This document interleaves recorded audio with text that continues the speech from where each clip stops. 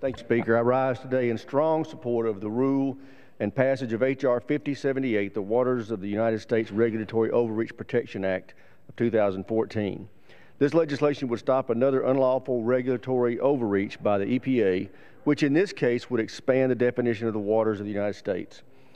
We have all seen this administration believes that it can bypass Congress to create laws through executive rulemaking, and it's flat out wrong.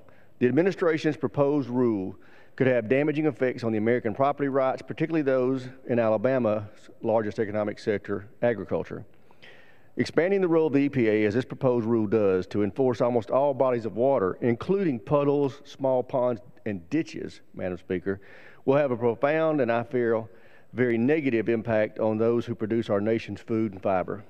As we approach the 227th anniversary of the ratification of the U.S. Constitution, I want to remind my colleagues the Constitution created three separate but equal branches of government. The Congress writes the laws, not the executive branch. This is an issue the Congress of elected officials must address, not unelected bureaucrats in Washington. I urge my colleagues to stand for common sense and support H.R. 5078, and I yield back the balance of my time.